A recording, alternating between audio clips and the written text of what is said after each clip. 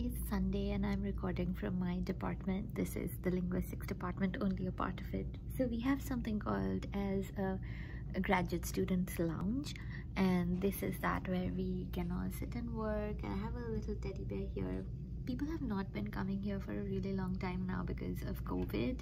So earlier, even on Sundays, today is a Sunday by the way, even on Sundays it used to be full. We used to work together, have fun together and eat together, but mostly like do assignments together, and working together kind of improves our productivity for some reason. So we used to do that, but these days nobody is here, and I'm working from here today because I actually went to the gym in the morning, but the gym was closed because it's Sunday. Of course I should have checked.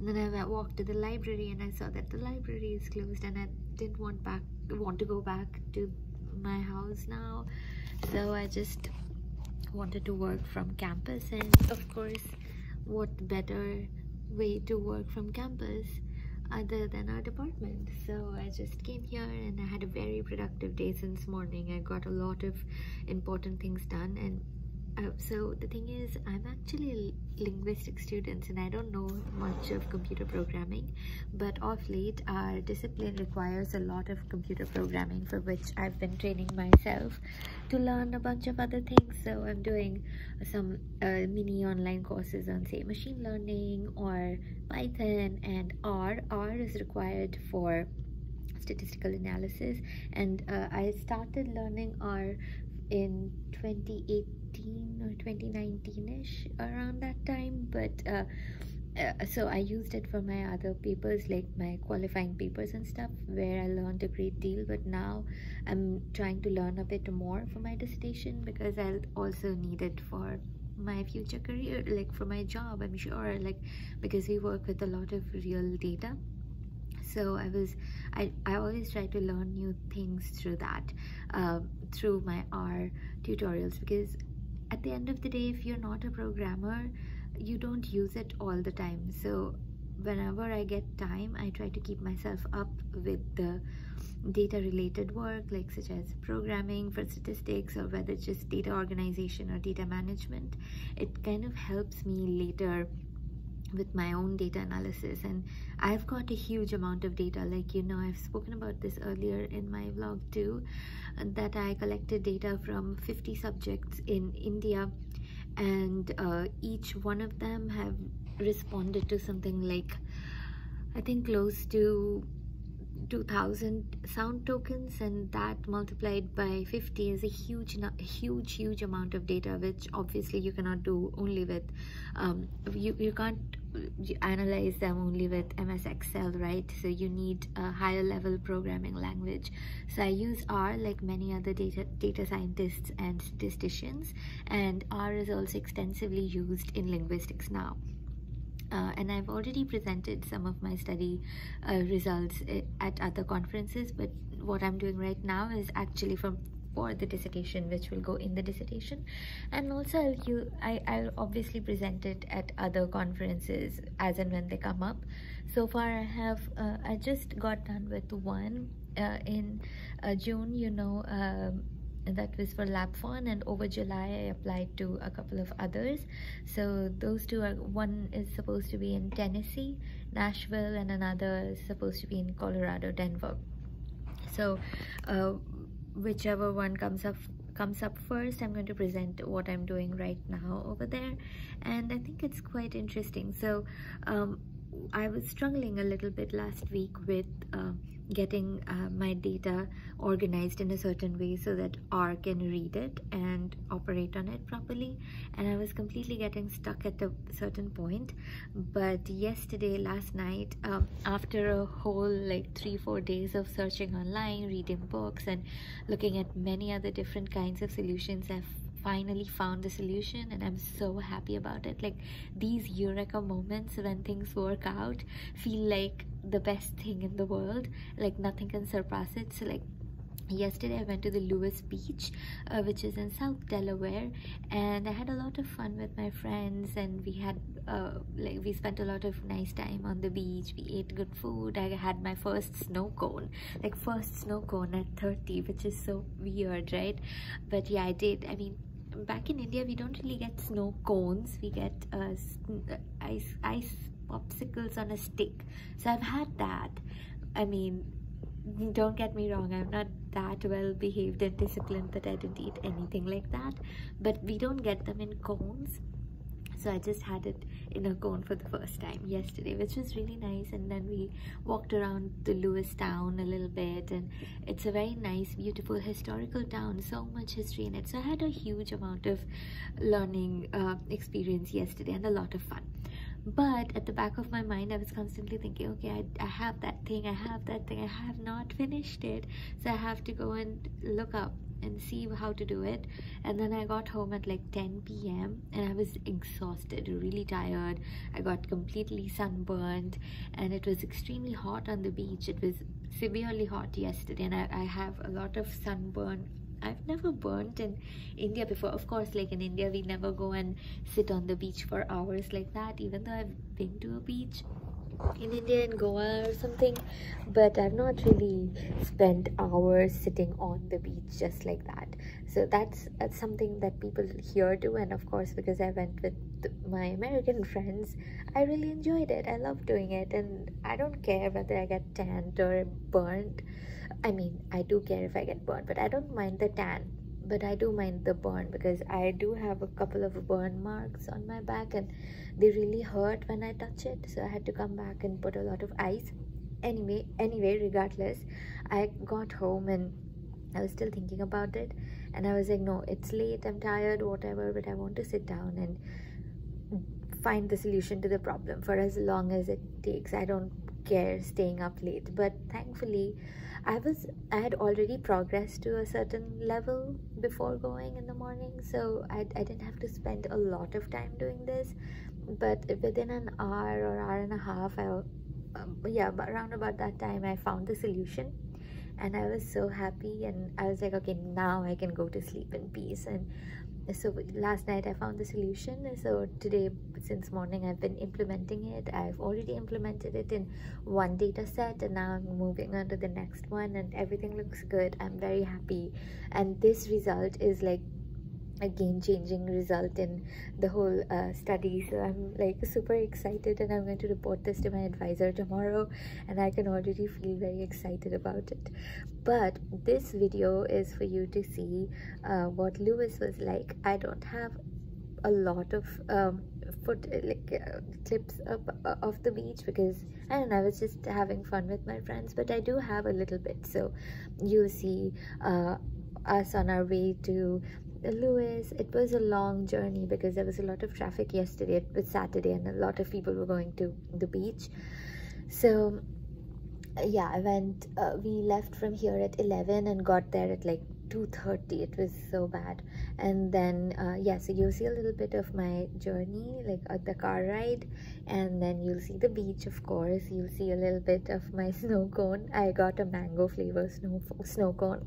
Then we went to a very fancy restaurant, and I shared my food with a friend because I'd already eaten a lot of food before going to the dinner thing. I had a huge bowl of salad, and salad, even though it's very filling, even though it's very healthy, it's very filling, so you can't eat too much after that. But yeah, I went to that really fancy restaurant, and my other friends had salmon and swordfish. I had swordfish for the first time too yesterday from them. And then we also had the flatbread. It was lemon chicken flatbread, and it was so good. I've never seen lemon on something like a pizza. Flatbread is pretty much a pizza, right? And I've never seen lemon on pizza, but it was really, really yummy. And then we walked around Lewes town. It's a very small town, but it's very very posh, and the restaurants look very upscale, and a lot of like holiday going people, like weekenders over there, and very well dressed, nice looking people, and everything was very polished and smart basically, and I felt very good. I like such places. It's like a small cute storybook town, and all the shops are very nice. We went to a bookstore. We also went to a cemetery where people who've died from in the 1600s until like very recently, probably last year, all their tombstones were there, and beautiful tombstones actually. It's funny, we actually found a tombstone where the husband has died, so they engraved his name, his birth year and death year, and they also put the wife's name and then the birth year, but the wife is still alive, so they put a dash over there. So I think they'll bury the wife there, and then they'll put the year whenever she dies. It's a bit I don't know, I don't have much thoughts about it, but it's a bit new for me. But yeah, I know people buy plots for their tombstones here, so that's fine. I just feel a bit different. It's something new for me for sure. But anyway, I hope you enjoy the rest of the vlog. See ya. It's the same developers. Exactly the same.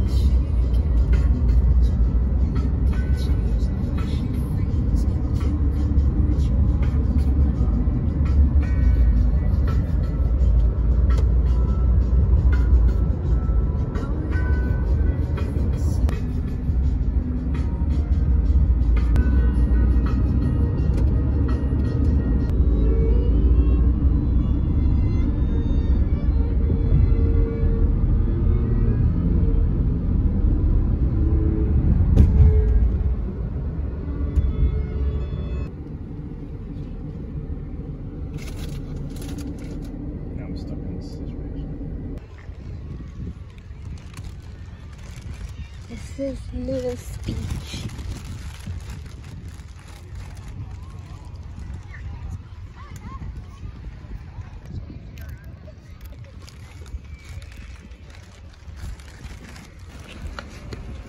Cool, let's go.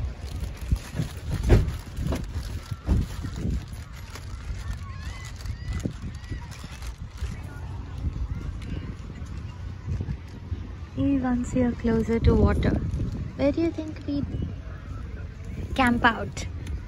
I don't know. This is too far. We can go a bit closer. Where are they going? Oh, Where are they? It's metered parking. Oh, meter parking. So I'm gonna be so tanned today. So this is the Lewes Beach in South Delaware. Let's swim in it.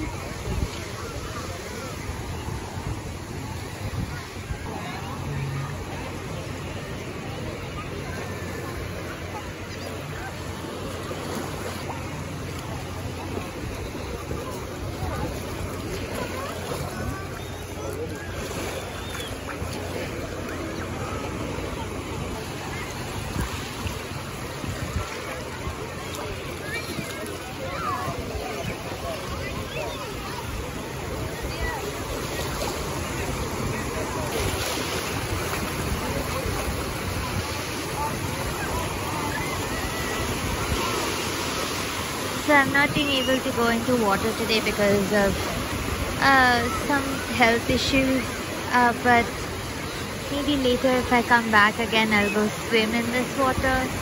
It's so nice though. So it's funny that this place where I'm standing is very shallow, but in between over here it's kind of deep. So yeah, like you see that man walking in, it's kind of deep there, but then there's this island where I'm standing where the water level is very shallow. So I could walk through a little bit into water and then come to this shallow part and wait a bit. It's really nice. I love sea and water. It's quite sad that I came on a day that I'm not feeling too well. But this is nice. Those two people are my friends. And this is so lovely. I've come to the beach like almost after I think 3 years now.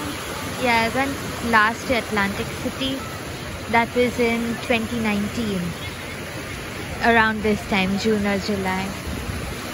So this is really nice after a long time. It's quite crowded, as you can see, but people are having a lot of fun. We also have another friend sitting there under the umbrella shade. Guess he didn't want to come to water today.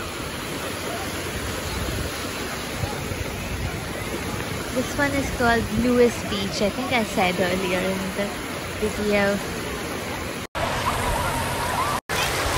Hi from the beach.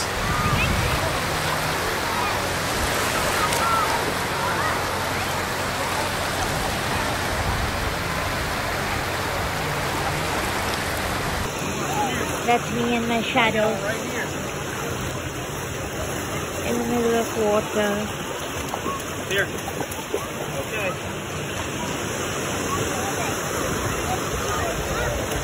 You're gonna take a wave. Gotta be on the center.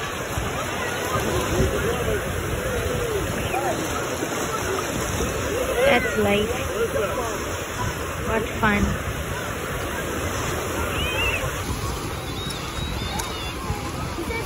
Yeah. Extra oxygen.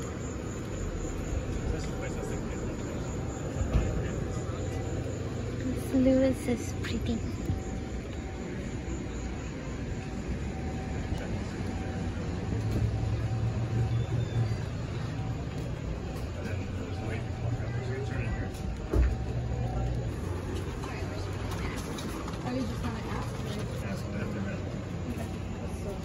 Are we going in?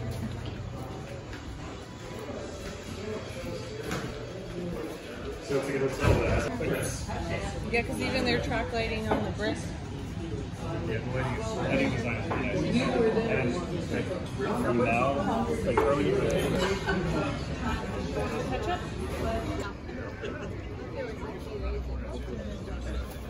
This cute little town.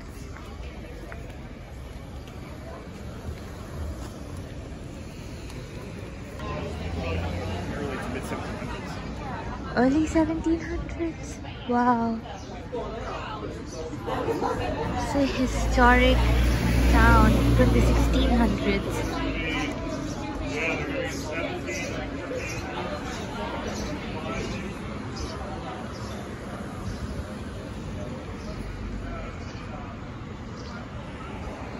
Stones.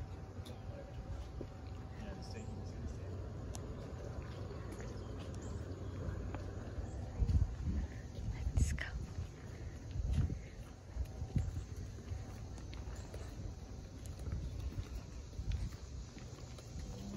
How weird when you already have your name on the grave thing. Yeah, it's weird.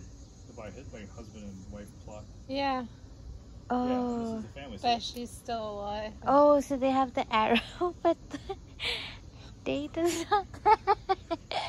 Look, the 60s says long. They have this whole I guess they had to family thing. buy Yeah. this land also for this. So 1879. that's why. It's pretty good. Over here was born in 1819, behind the bench.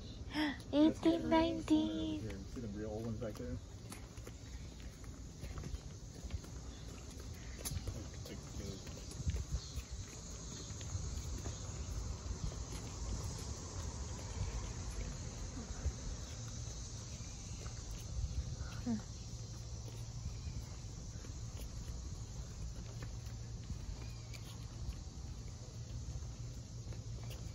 There's more like 1849.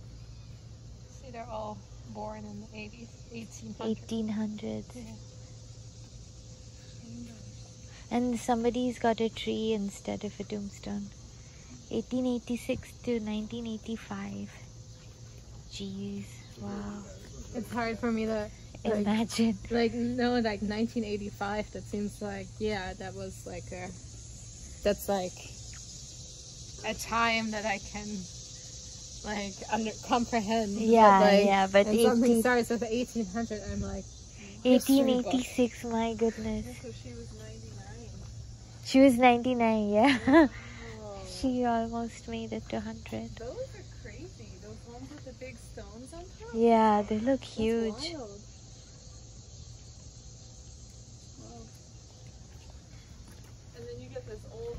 stone stuff like that. Yeah. Yeah. Those are real old stuff. Those are real old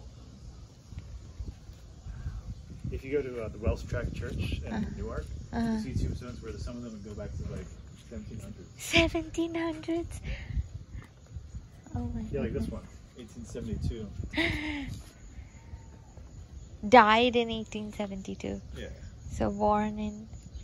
These people lived a long life. And now you can see the stone. Oh yeah, that's so cute. Pretty. Huh, who knew Lewes held so many treasures? 1880.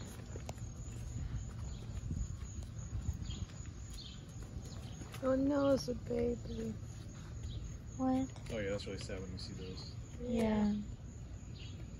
Born April, died July.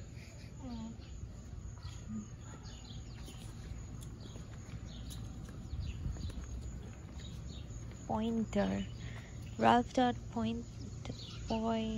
Even like when they died in 1949, that's like such like a like. Forever ago. That just seems like history to me because a lot of history that they teach us in school Was has in happened in the 40s. 40s. For this one, it says, fell asleep July 23rd, 1885, in his 87th year. Very creative. That's the way to do it. Fell asleep. And these ones always weird me out. The ones with the bathtub. Yeah. Bathtub? Looks like a bathtub. Yeah. Oh yeah. And some of these are so worn out you can barely even read them. Little limestone ones. 1871. Yeah.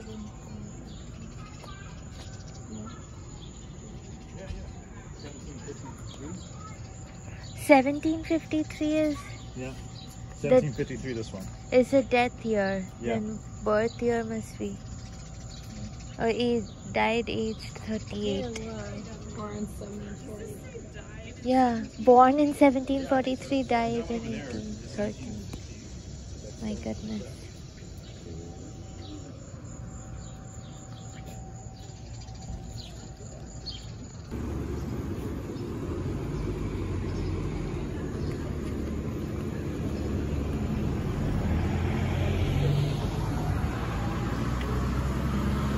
Cute bookstore. Oh, used books and yeah, let's go in. I think it's not 9 yet.